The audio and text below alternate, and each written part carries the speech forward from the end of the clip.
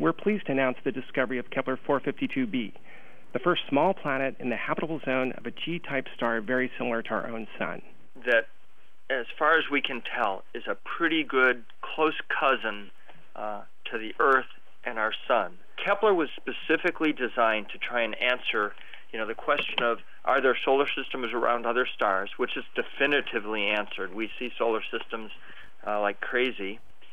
And to try and answer the question of, are there rocky planets, Earth-sized, in the habitable zone where liquid water can exist, orbiting other stars? I'd like to show you an artist's concept. Looking at this image, I'm reminded of a poem by John Keats on first looking into Chapman's Homer.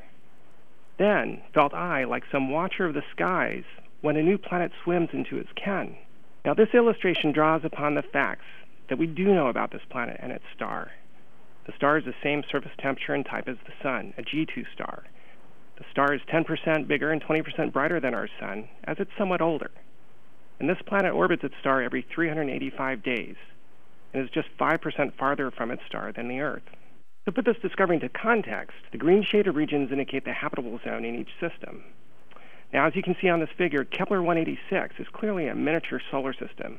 The orbits of all 5 planets, including the outermost, 186F, would fit inside the orbit of Mercury.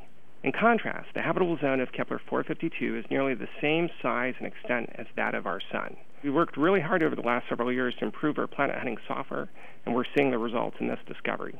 Our mission is to innovate, discover, explore, and inspire.